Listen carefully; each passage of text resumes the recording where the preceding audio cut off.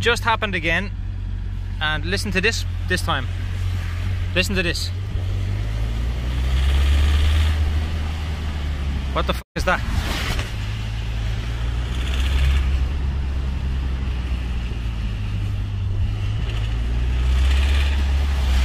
I'm fed up with this car.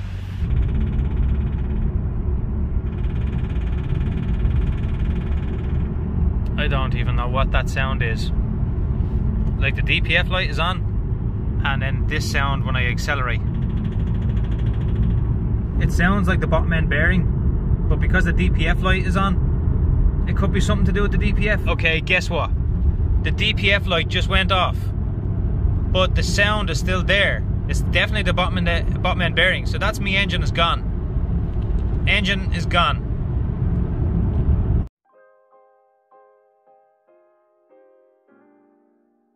Hello, what's happening? So you're wondering where the Accord is. Well, this is where it is. This is what's happening. Since I got this Accord, there has been nothing but issues for me. I'm not saying all Accords are like this, I'm just saying that this Accord, my Accord, has been like this.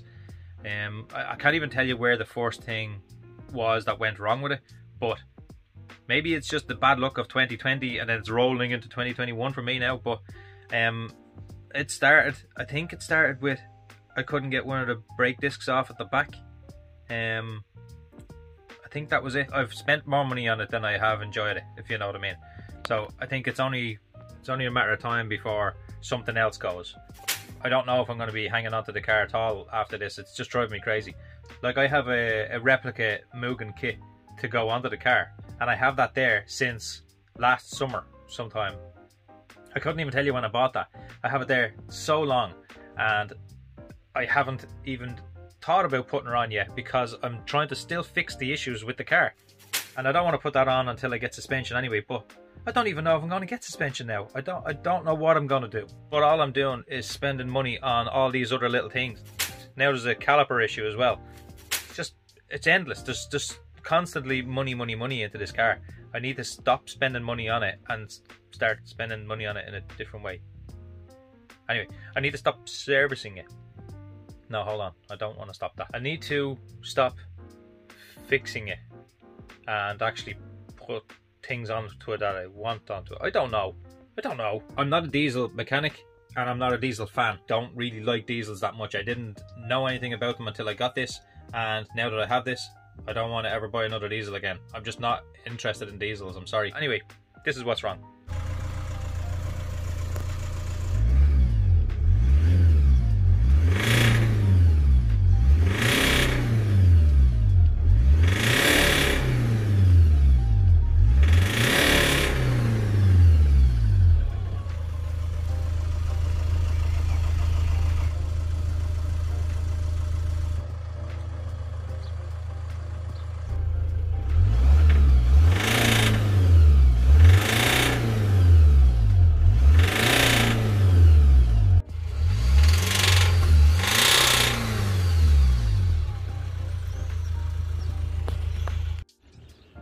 My car is peeing itself. Look, it peed its pants. So this is an ID Tech, and these are one of the strongest diesel engines ever made that I know of. I'm not a diesel engineer or diesel expert or nothing like that. I've heard these things that this engine shouldn't have went.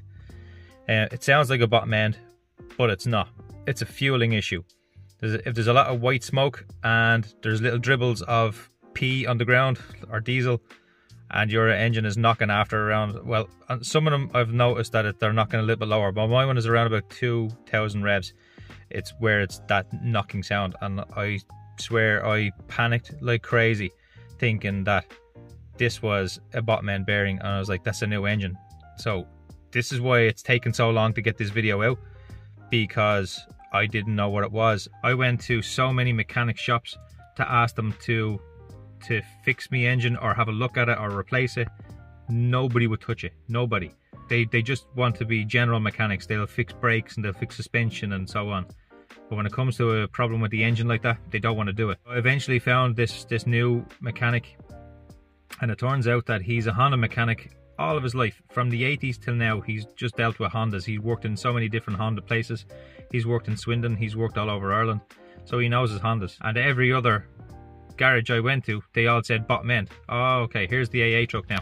So I have to go. The AA truck now is going to take it away. It's going to bring it to his garage and he's going to give it back to me, and then you'll see the rest of the video. So that's why the car hasn't been on the channel. Okay, bye bye.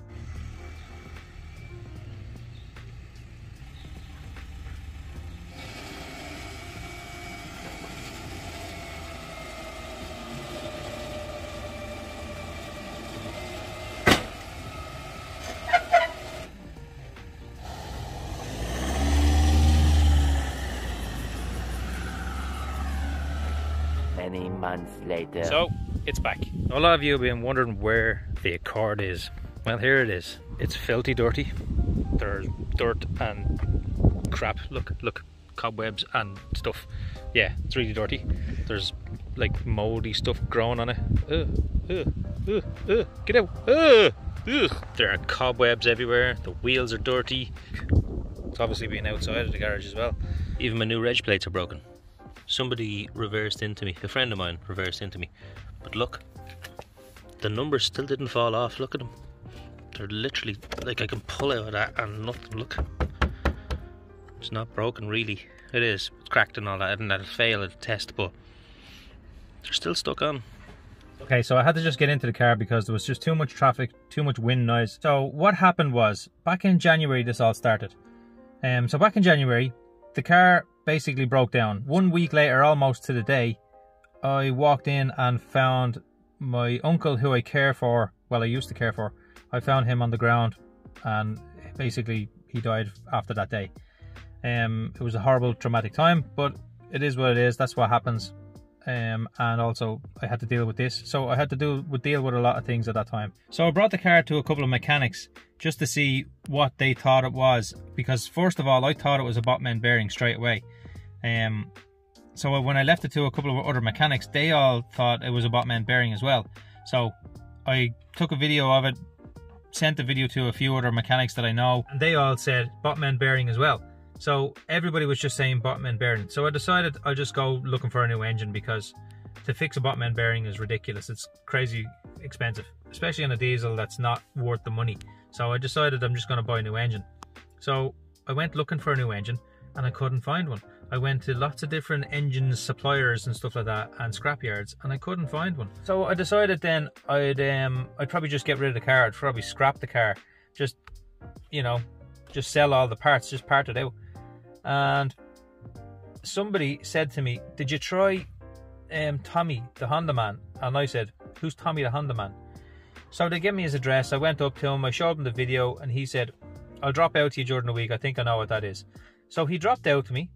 He walked into the garden. I started the car and he said, that's a fueling issue. That's not a bottom end. He's a real old school mechanic, so he has a certain way of doing things. So I had to leave the car with him because he was just so busy. It's now the end of August and he just phoned me and said, your car is ready. I just collected it and this is what it looks like. It's been sitting out his back shed or something like that for months. Injectors in these Honda Accords, these 2.2 D-Techs, you have to replace them. You can't just fix them.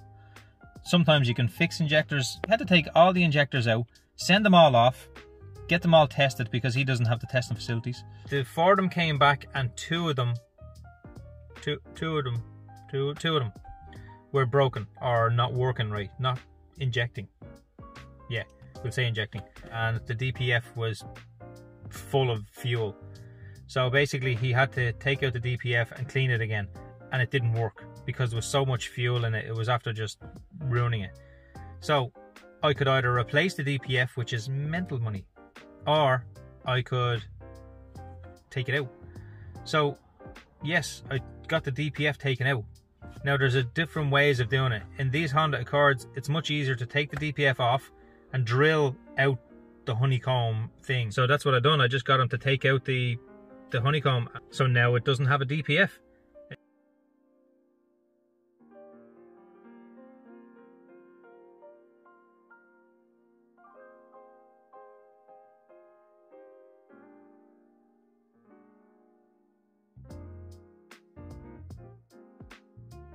The injectors on their own were like €300 each, so that was €600 before you take into consideration the the cost of testing the 4 injectors in the first place, and then to remove the DPF and blah blah blah. So it cost me a lot of money. So I said to him, why would the injectors have went in the first place? And he said, one reason, because they're old, but second reason, did that happen with the DPF? And I said, yes, 2 DPFs within 3 days of each other. And he said, that's what happened. When a DPF goes, it puts an awful lot of pressure on the cylinder, so the injectors suffer because of this. So basically it was the DPF that caused the injectors to go. At the end of the day, I have my car back. I did want to tell you where it was, but also I didn't want to tell you where it was because I wanted to keep you in suspense. I wanted to keep you wanting to come back to see where the Accord is.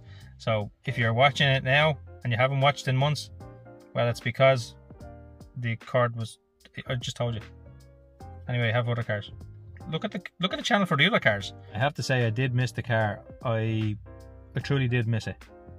I didn't miss the problems, but I missed driving it. I missed the comfort, and I just missed it all. So if you want to help out the channel, I have a PayPal link below there. If you want to, you could just throw something in there, and that'll help me out to sort of build this car channel. It costs money. It costs a lot of money to do jobs on cars. It's extremely expensive. This is the most expensive channel to own, is a car channel. Every other channel, they're just talking to the camera. Okay, this video I'm just talking to the camera, but every other channel they just talk to the camera. They don't have to spend money on parts for cars or so on, just to show you what's going on, or just to show you how to do something. But if all you can do is just give us a thumbs up and a like and a comment, and maybe share it as well, and definitely subscribe. That'll do me. I'm totally happy. I can't believe the amount of subscribers I'm getting on this channel. It's crazy.